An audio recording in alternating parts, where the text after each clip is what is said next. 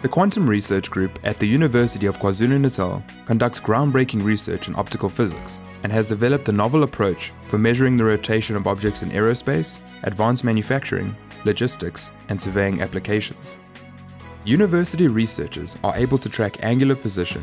by measuring the changing intensity of polarized light as it is rotated by a motor shaft or the roll of a projectile. This patented method can support absolute remote measurement of angular position over small and large distances using digital or analog processing,